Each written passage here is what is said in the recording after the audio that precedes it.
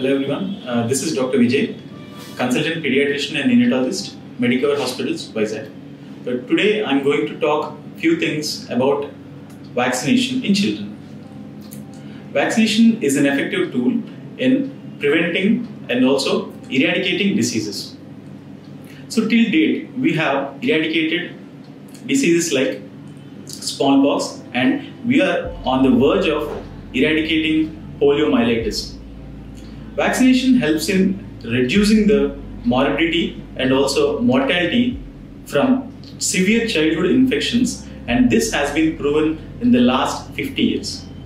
What happens is when you vaccinate a child, he will develop specific immunity against a disease, and also it helps in preventing the spread of disease from one person to another.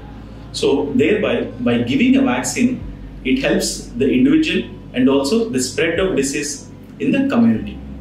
Till date, we have developed vaccines against more than 20 serious and dreadful diseases like diphtheria, pertussis, tetanus, influenza, and measles.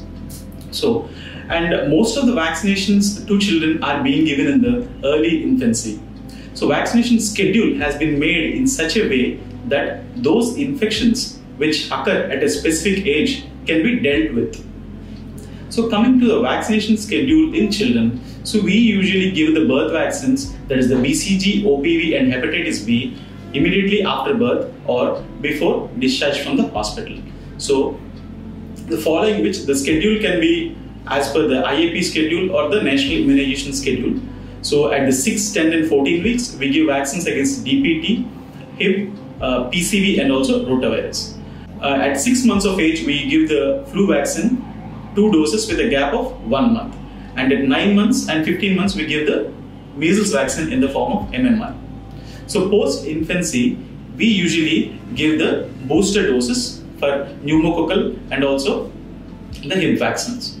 Beyond infancy, flu vaccine will be given every year as a booster dose before the onset of monsoons.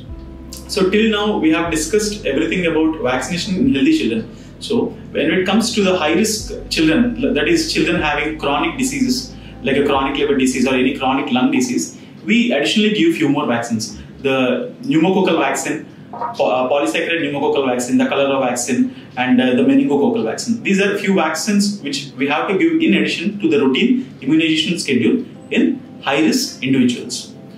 So finally, I say that we should vaccinate all children as per the schedule to have a healthier and happier life. Thank you.